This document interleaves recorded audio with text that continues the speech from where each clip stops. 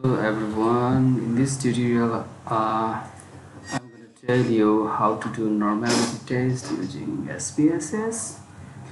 For that we need to first go to analyze, and then we need to go to discrete statistics, and we need to go to explore. After that there is a dialog box which asks to input a set of dependent and the factor list. Let's say our dependent variable is income, and let's put it in that dependent list, and let's say that our independent variable is gender, and let's put in that list of factors. Now let's go to the statistics. So in the statistics we can say the confidence interval. By default it is set at 95%. Now let's go to plots.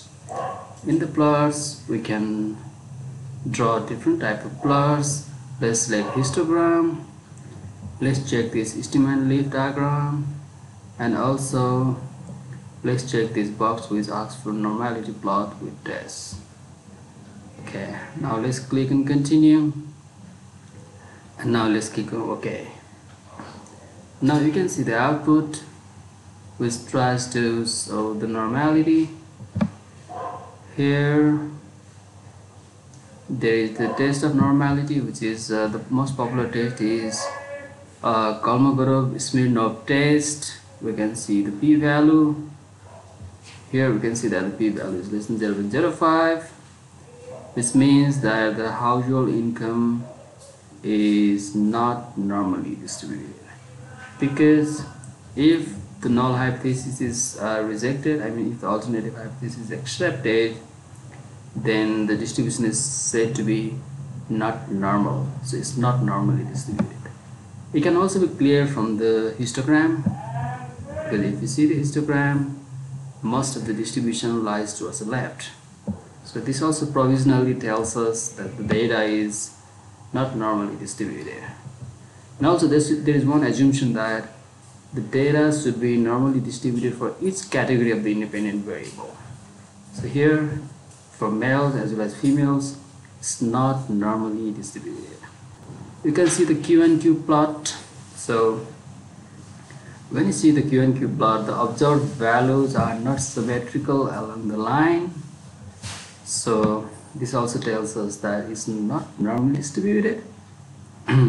Sorry. And then there is another technique to look the normal distribution, that is looking at the ratio of skewness and kurtosis with their corresponding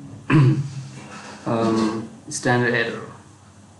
So here if you see the skewness value is 4.255 and the standard error of skewness is 0.43, the ratio is obviously greater than 1.96. And similarly for kurtosis, the ratio of the kurtosis statistics with this standard error is also greater than 1.96, and similar is the case for the females. So by these outputs we can infer that the given distribution is not normally distributed. Thank you very much. See you in the next tutorial. Bye.